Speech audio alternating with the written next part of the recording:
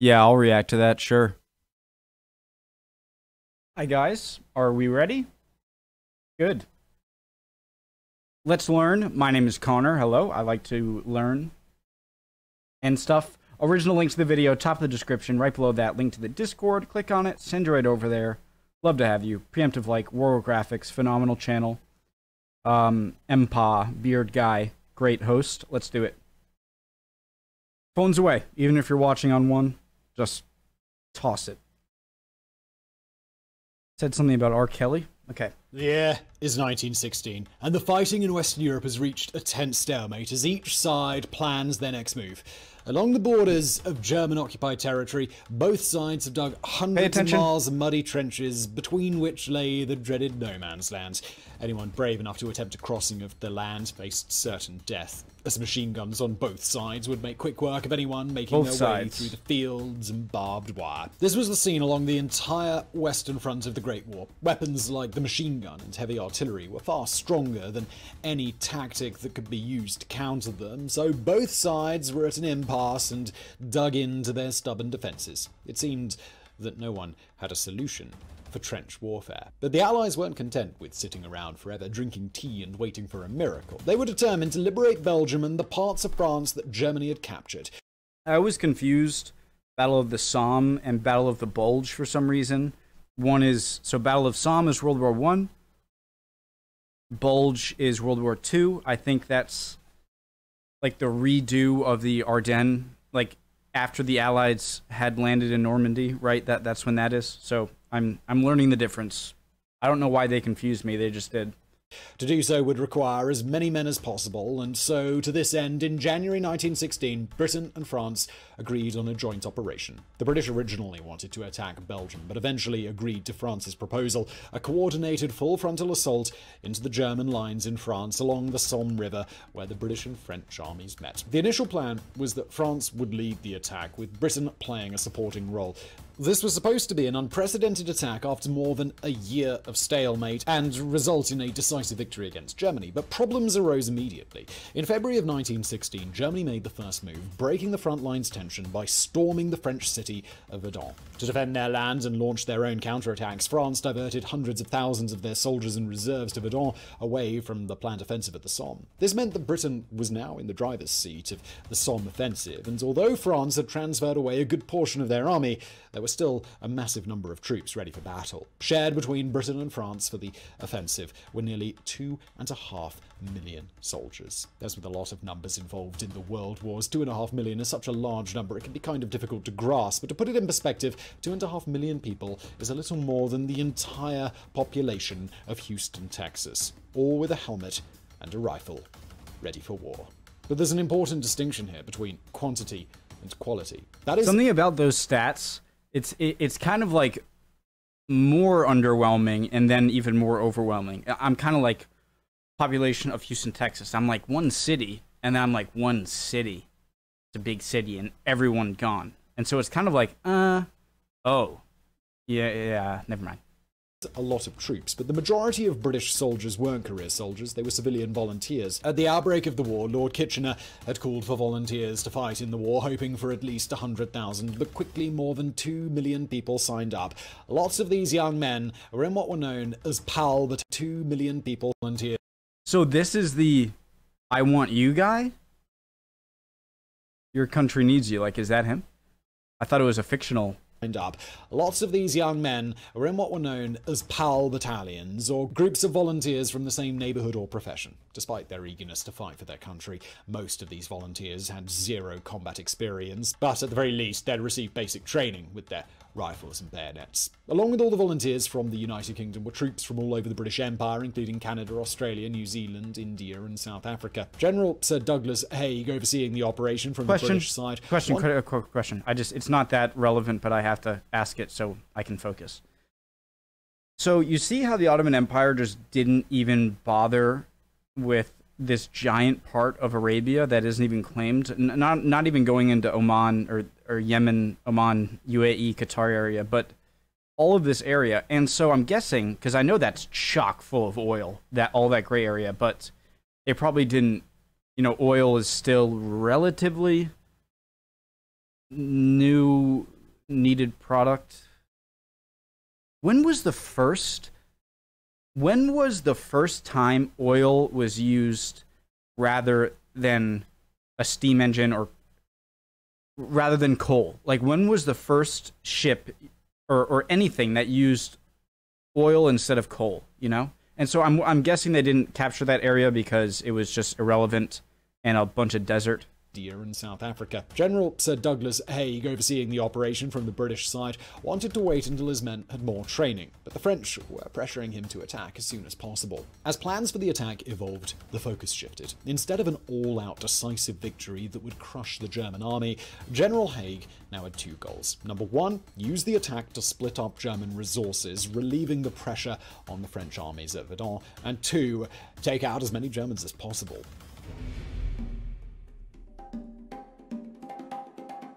Recent research into the Somme shows that the Germans were actually aware of the upcoming attack thanks to a couple of interrogated British troops. To what extent this affected the German defensive build-up is a matter of speculation, but what is known is how insanely fortified the German targets were. Behind thick rows of barbed wire, the Germans had dug several rows of deep trenches.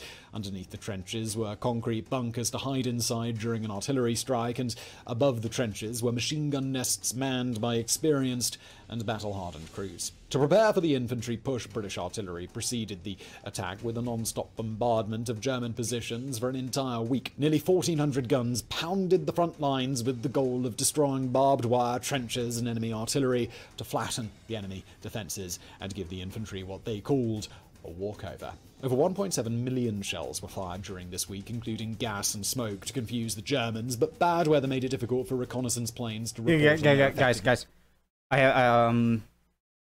What was I gonna say?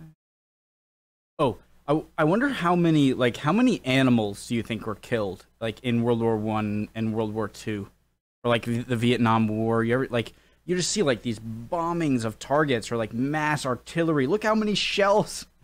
There was some fact like the amount of bombs America dropped in Vietnam was more than like every bomb dropped in World War II combined or something like that. But I wonder how many animals were killed. It popped in my head. I had to ask it before it distracts me.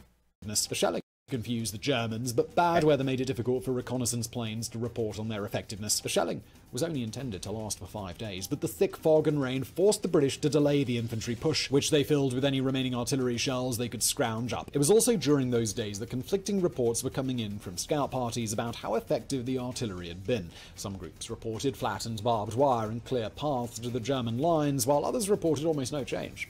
Despite the conflicting reports, it was unthinkable to cancel the attack or delay it again, so General Haig ordered the men to begin the assault. At 7:30 a.m. on July 1st, 1916, whistles rang out across the countryside, signaling the beginning of the attack.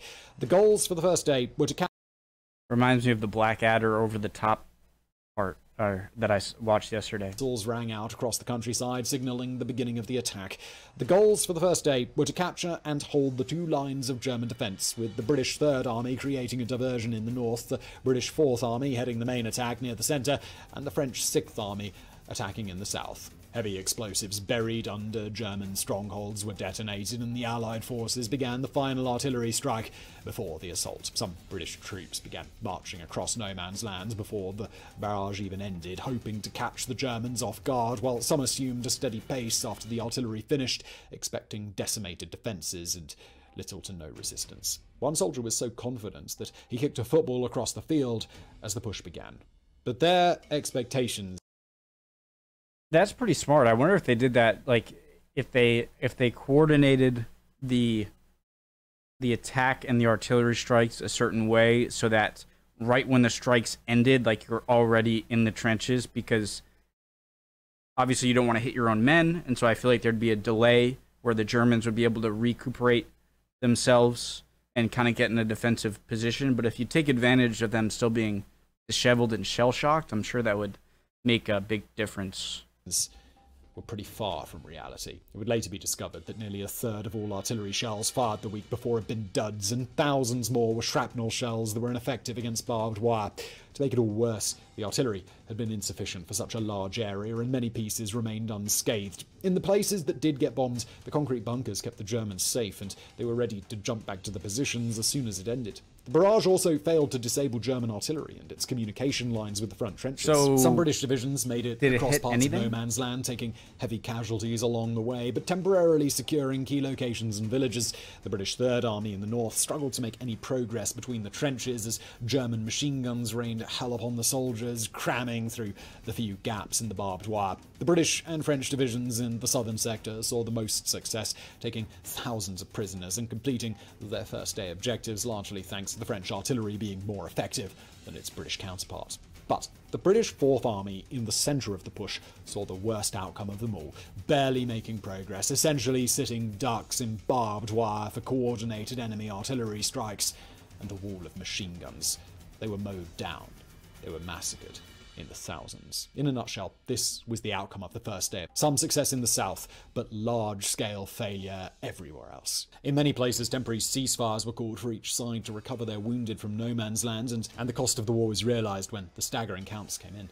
In just one day, the Germans had between 6,000 and 12,000 casualties, while the French had a few thousand wounded or killed. But the British, they suffered a staggering 57,000 casualties, a third of which had been killed, with almost no results to show for it. The first day of the Somme has been called the worst day in the history. What? Guys, this isn't my first time, I'm sure, learning about the Somme, obviously, and it's probably frustrating for a lot of people if you've seen me before and you're like, you should have known that. Yeah, I forget a lot of things. I'm trying to learn, okay? But did he say 50,000 in one day? Everywhere else. In many places, temporary ceasefires were called. Counts came in. In just one day, the Germans had between 6,000 and 12,000 casualties, while the French had a few thousand. One day, the Germans had between. They suffered a staggering 57,000 casualties, a third of which had been killed, with almost no results to show for it. The first. That is an insane number to me. How did that happen? How many people died on D-Day? First day of the Somme has been called the worst. Even less than in World War I Battle of the Somme? The British? Day in the history of the British Army. Entire PALS battalions have been wiped out, leaving whole communities back home sharing the burden of losing their sons, some of whom were killed without even having a chance to fire their own rifle. In fact, as a result of this, the British Army discontinued PALS battalions. Now, this is often where the story of the Somme ends, with a failure to break through the German lines and the tragic loss of life, with much of the blame often placed on the generals leading inexperienced boys into war. But the reality is, the Battle of the Somme is much more than just the first day. In fact, it raged on for another 5 months.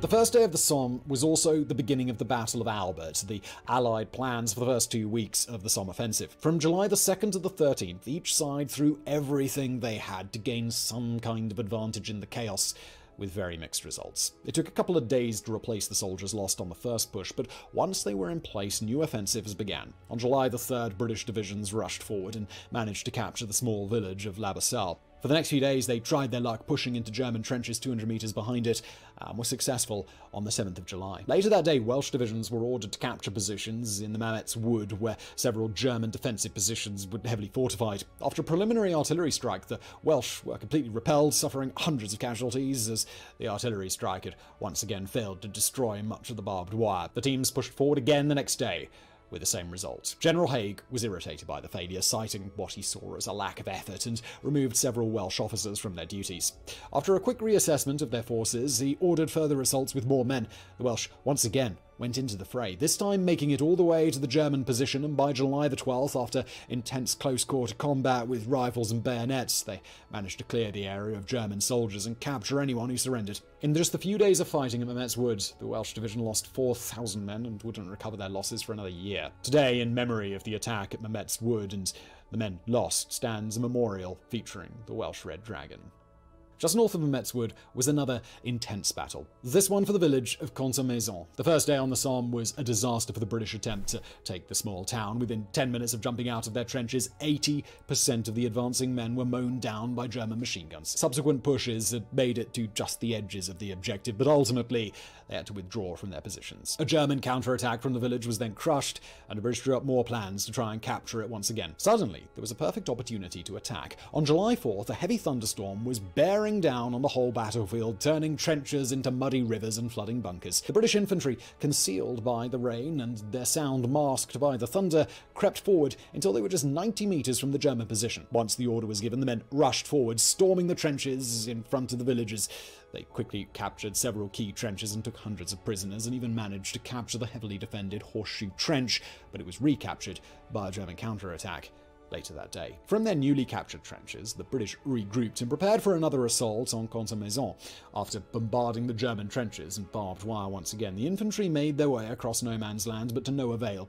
Once again, the same old story. Intense machine gun fire and barbed wire that the shells failed to destroy. Many units returned to their starting positions that very night. Finally, on the 10th of July, the infantry was able to capture the village using a ballsy tactic known as a creeping barrage, a strategy originally tested years earlier in Bulgaria. In a creeping barrage, the infantry would steadily march across no man's land toward enemy trenches, walking carefully behind a scheduled wall of artillery fire that moved forward at a set pace. Essentially, shells would drop and explode in front of the men as they walked, concealing their position with explosions and smoke and destroying barbed wire just before they got to it. The pace of the advancing barrage was generally between 50 and 100 yards every minute and would stop right as the men made it to the enemy trenches. This would give the Germans no time to resume their defenses after the barrage ended, and the British troops— that answers my question before— would already be storming their positions. But this kind of tactic required well-trained infantry and even more well-trained artillery teams, something the British were in short supply of at the time.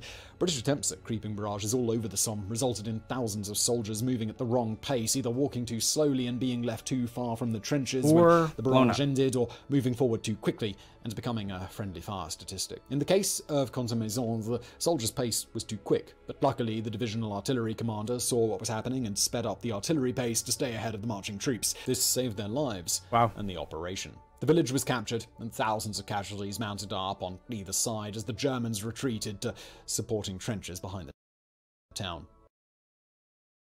Wow. Just imagine this without, imagine just like a nice cobble road right here with the house and green trees. Like, this must have looked all so beautiful, and it's just like a wasteland. Now, in one video, we can't possibly cover every individual battle that took place here, but suffice to say, all along the Somme front line, back and forth fighting raged on for weeks. In several instances, the British would, by some miracle, make it to enemy trenches and capture their objectives, but would have to fall back when they received no reinforcements, no support, and even no further orders. A German counterattack would often show up and knock them back to the starting line. To further complicate things, the Allied communication lines were terribly unreliable, with very few reliable telephone lines. British officers often received news of a battle's outcome hours after the fact, with letters being delivered by messengers, reconnaissance pilots, or even homing pigeons. All of this, and the seemingly unshakable German defenses, meant that even though thousands of men were dying every day, there wasn't a lot of tangible progress being made.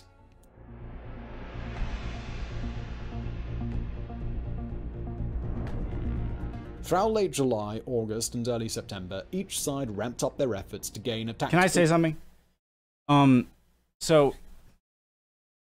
what's interesting is that World War I all started with, in the Balkans, and yet the most ferocious fighting seems to happen in northwestern Europe, and it's almost like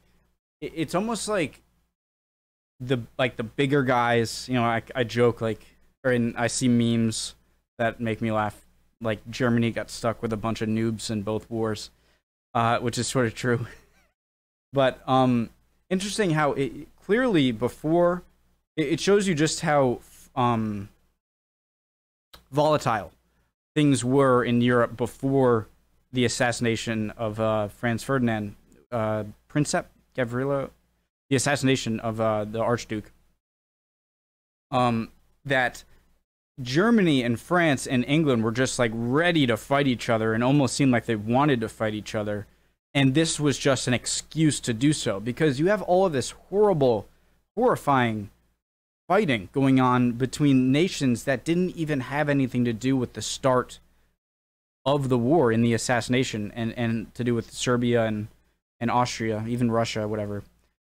So yeah, they're fighting so hard over something that, like, they're fighting as if like France was invaded or something like that, and that's what caused the war. But that's interesting.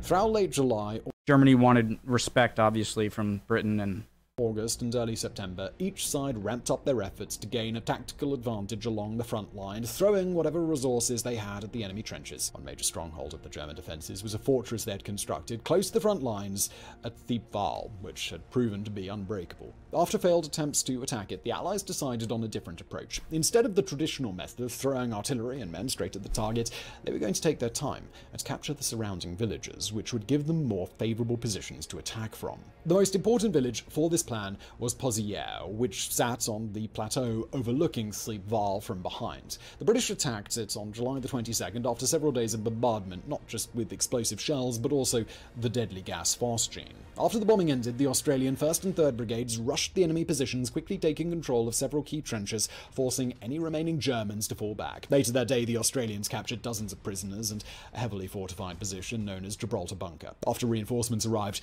they tried to push even further into enemy territory, but were held off. German communication lines were also suffering, so they weren't actually aware of Pozières' capture until 2 days later. But the moment they heard the news, they focused all their energy into taking it back. Beginning on the 24th of July, there was German shelling so concentrated that it turned much of the village into rubble. One place was bombed so heavily that it later became known as Dead Man's Road. The shelling and counterattacks lasted for 2 weeks, and when the survivors were finally relieved from their positions, they were described as men who had been in hell, drawn and haggard and so dazed that they appeared to be walking in a dream, and their eyes looked glassy and starry. After the shell-shocked men returned to base, it was counted. Jesus. His eyes. They've been through some stuff. I was going to say something. Australian 1st Division had suffered more than 5,000 casualties. As September arrived, oh, there was yeah. a sense of urgency. Sorry. It'd be crazy if, like, the craziest shelling would be, like, if there was, like, a modern-day, like, lake or pond that is a result of just constant bombardment, but I'm not sure how powerful an artillery bombardment would have to be in order to make big enough depression that lasts long for water to gather.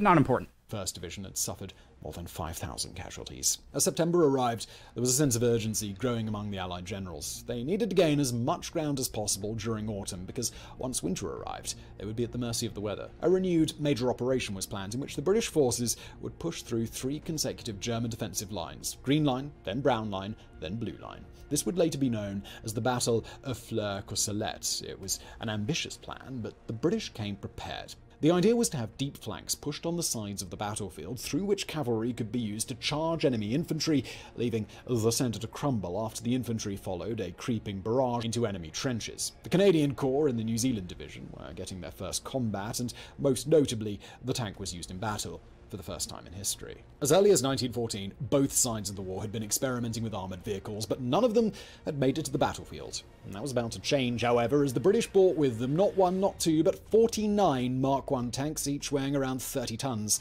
The Mark I came in 2 versions, male and female. The male... A ton is 2,000 pounds, right? So 60,000 pounds? How much does a blue whale weigh? Blue whale weight. Holy crap. Okay. That weighs as much as a blue whale. No, it doesn't. So blue whales are like 5 times as heavy as one tank. 5 of those. Man. I thought I was going to be impressed by how big the tank is, but I'm even more impressed by how big the whale is. Tanks, each weighing around 30 tons. The Mark I came in 2 versions, male and female. The male versions were armed with 2 powerful 6-pounder guns and 3 Hotchkiss machine guns, while the female versions came equipped with 5 machine guns. The battle began on September the 15th. The German defenders, seeing the tank in battle for the first time in their lives, were understandably scared shitless. It ran over barbed wire like it was bubble. Their lives were understandably scared shitless. It ran over barbed Have I ever heard him swear before? wire like it was bubble wrap. trap and was nearly immune to small arms fire, driving straight toward enemy positions and opening fire, drawing attention from the infantry and leaving a corridor for them through the barbed wire. Well, that's what happens when the tank worked like it was supposed to.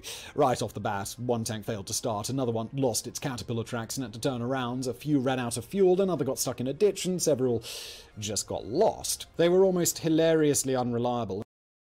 I forget, what are these wooden, like, big wheels on the back for? I forget. Is that for, like, extra stability if it like, maybe it helps it get out of trenches? Stuck in a ditch, and several just got lost. They were almost hilariously unreliable, and their crews just weren't very experienced, but the ones that did make it to their objectives had quite an impact on the battle. The 2nd New Zealand Brigade, for example, made it through several trenches, but were stopped in their path by barbed wire, which was promptly run over by 2 tanks, allowing the men to advance and capture the next point. In a few places, the Germans were able to come up with ways to counter the attacks, such as destroying them with focused artillery. Innovation took place in the sky as well. Wouldn't the barbed wire just kind of, like, spring back up after the tank ran over it? Like, if barbed wire is such an obstacle, I mean, obviously it worked. That day, Germany deployed their brand new Albatros D1 fighter planes, which seriously challenged British and French air superiority, shooting down observation balloons and other reconnaissance planes. It wasn't exceptionally maneuverable, but it made up for this with heavy machine guns and incredible speed. Back on the ground, things were finally going well for the British. After about a week, the Allies dug into a new front line, signaling the end of this particular attack. The overarching goal of taking all 3 German lines wasn't achieved, but a significant amount of territory had been taken. 3 major villages were recaptured, and the British had pushed about 2 kilometers into enemy territory. So while it wasn't technically a strategic victory according to the original plan, it had been a tactical success, and it showed how much the British Army had improved since the disastrous first day of the Somme. This battle had also wiped out a huge portion of Germany's forces. In fact, September became their worst month for casualties.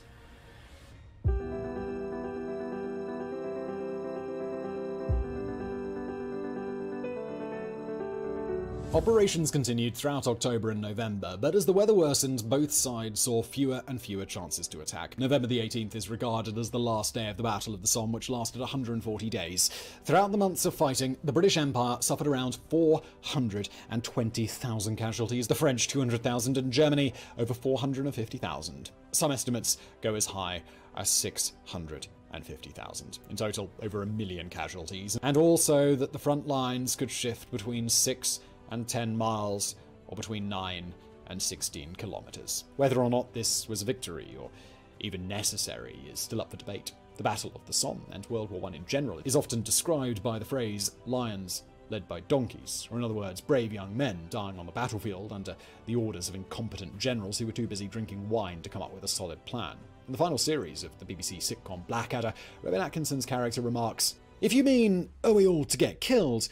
Yes. Clearly, Field Marshal Haig is about to make yet another gargantuan effort to move his drinks cabinet 6 inches closer to Berlin." This is certainly a valid interpretation of the Battle of the Somme, but on the other hand, Haig was indeed pressured to attack where he previously didn't want to, and had to do so with an inexperienced army. The British Army gained valuable experience on how to command a large army against the Germans. They began to master artillery strikes and creeping barrages, and how to fight an entrenched war. It was essentially a painful learning curve for the British Army. And of course, no retelling is complete without mention of several famous figures who fought there. The fighting shaped the thinking and morals of authors C.S. Lewis and J.R.R. Tolkien, and in the other trenches, a young Adolf Hitler was hit with shrapnel which wounded him either in the leg or, according to some sources, it resulted in the loss of a testicle. Overall, the Battle of the Somme, as costly as it was for the Allies, did have a serious impact on the outcome of the First World War. Germany's casualties were extreme, and the men they lost were experienced and hard to replace. Having to divert their forces to the Somme meant that they had less firepower at Verdun, where